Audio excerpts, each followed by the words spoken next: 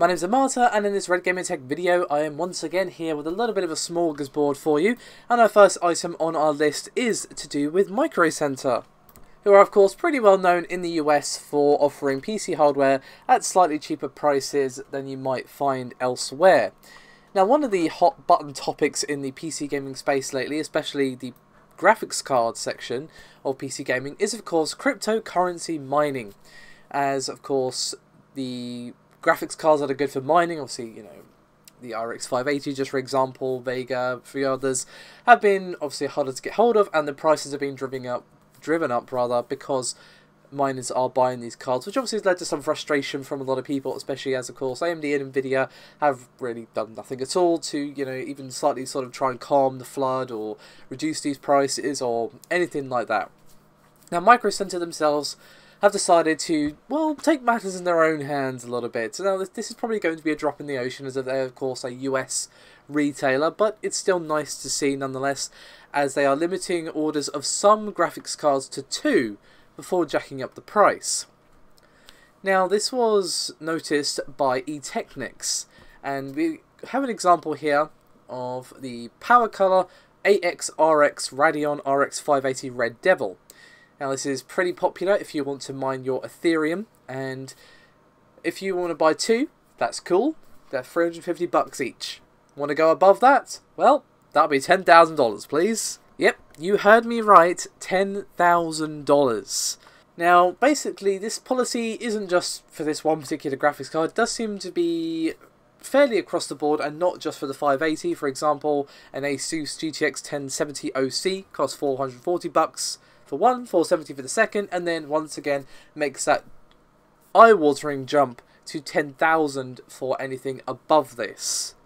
Now, I have actually checked, and these prices are still live at the time of recording, so this isn't some weird error that's since been corrected or anything like that. This does seem to be a deliberate attempt by Micro Center to try and limit the cards to 2 per person, which, you know, is obviously not unreasonable. Obviously, you could just buy 2, do it again, and then buy another 2, assuming, of course, they haven't thought of that already, which they very well might have.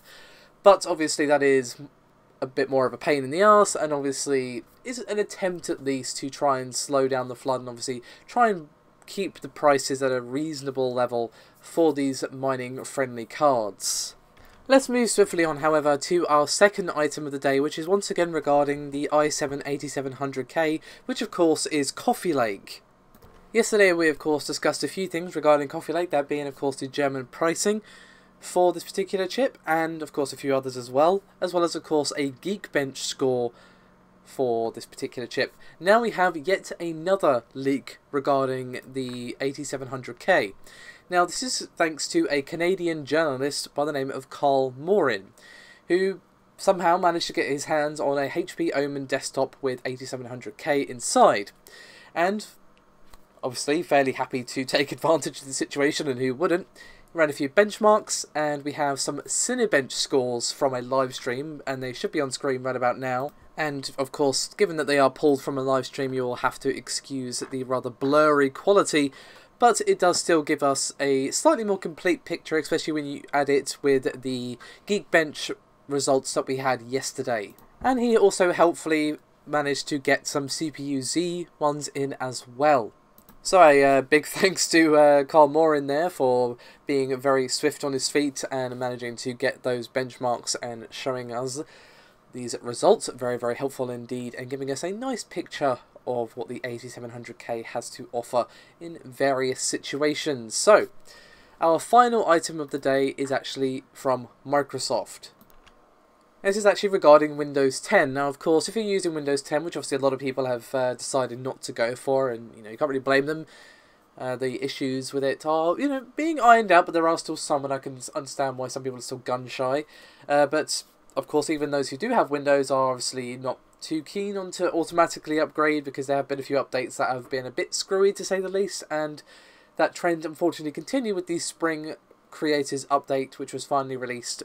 And after this did come out, there was unfortunately a few reports of stuttering while playing various games, and Microsoft have actually verified that this stuttering was indeed present in some cases, and we have a comment from the support engineer Paul Aaron, who confirmed that a fix is available in the insider preview, which obviously means that it will be coming to the general public fairly soon.